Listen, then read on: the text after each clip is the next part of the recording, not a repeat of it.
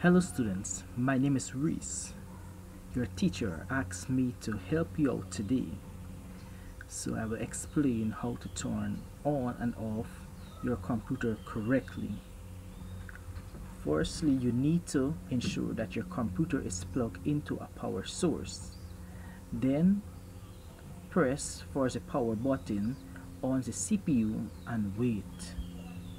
Don't turn off your computer by just pressing the power button.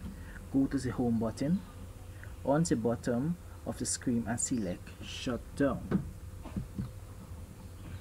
To turn on computers, plug in your computer and all peripherals. Now peripherals are all the devices that we attach to our computer, for example a mouse or printer or keyboard or monitor.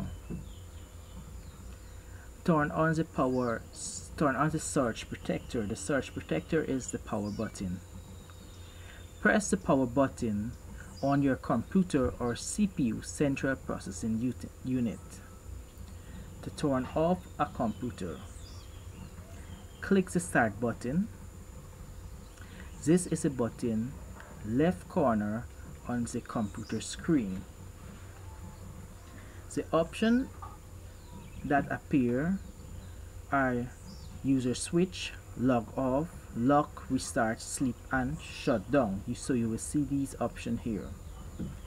To turn off the computer, you must press the shutdown button.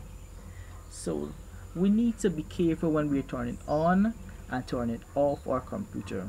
Before we turn on our computer, we need to make sure that the current is, we don't have low voltage or high voltage. We need to make sure that all our devices are plugged into a power source. We need to make sure when we are taking off our computer that we shut it down properly, because and all programs and that are running on the computer are shut down properly, because we could damage our computer memory that way. So I hope that you guys found this very informative. Until next time.